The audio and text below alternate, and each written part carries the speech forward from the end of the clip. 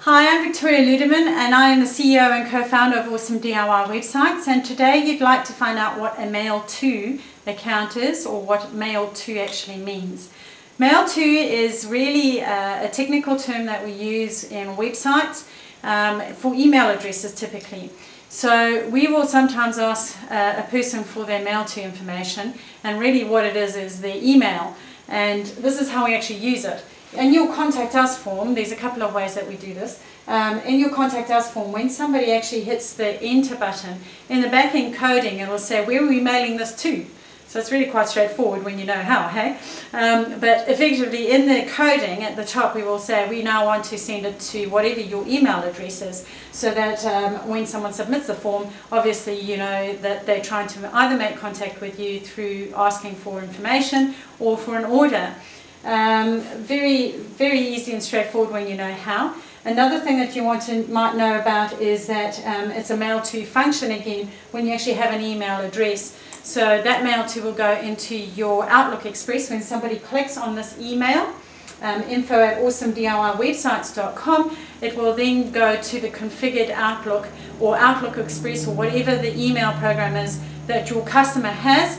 And again, you can get that configured where it registers that this was an inquiry that was actually coming from the website, and you can just simply ask your designers or your programmers to make sure that it is clear in the address bar so that you can track the amount of inquiries that you're actually getting online. So if you're doing it marketing online, you can see what's working for you and what's not.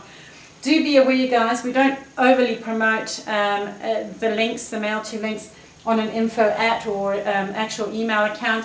The reason being is that there are crawlers out there that will clone and pick up your information and use it for spamming purposes. So if you are going to have your information available, you can either have it where there is no link on it and they can't actually type it in, so someone would actually have to manually type in your email address into the Outlook section when they're sending you an email. Or if you do have it, ask for your design or your programmers to actually add a facility in where I'm sure you've seen this, where it'll ask you or prompt you to actually enter a series of codes. It'll say XYZ123, and the person has to manually enter something before they're actually able to send any information off to you.